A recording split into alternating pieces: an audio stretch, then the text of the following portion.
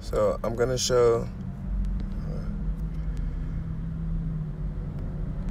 I'm going to show that the Bible Concordance, or through the Bible Concordance, that the English language uses words deriving from Greek and Hebrew to convey the meanings that they want to convey within their language. So it says here in John 3:19, and this is the condemnation, that light is come into the world, and men love darkness rather than light, because their deeds were evil.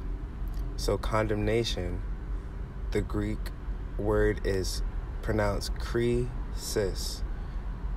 And so when something bad happens in the world, and there's like a condemnation or damnation or a judgment or accusation, they call it a crisis. See it?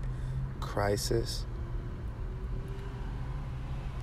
So the American language or the English language derives from the Greek and from Hebrew.